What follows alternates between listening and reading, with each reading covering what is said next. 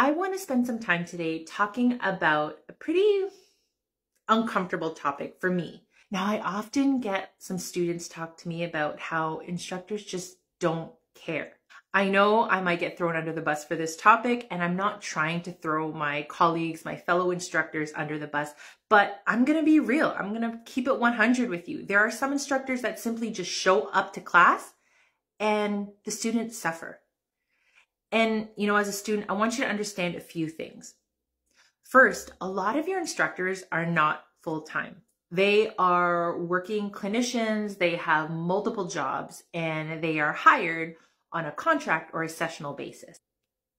So what does this mean for you? It could mean that you have a hard time getting a hold of them.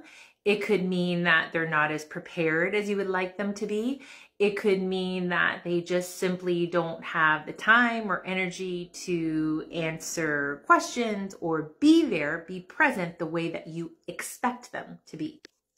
So knowing that this is the reality for students and for instructors, I'm putting it out there, guys. What's the solution? How can we address this issue so that students have a better learning experience and instructors are more accountable for their actions?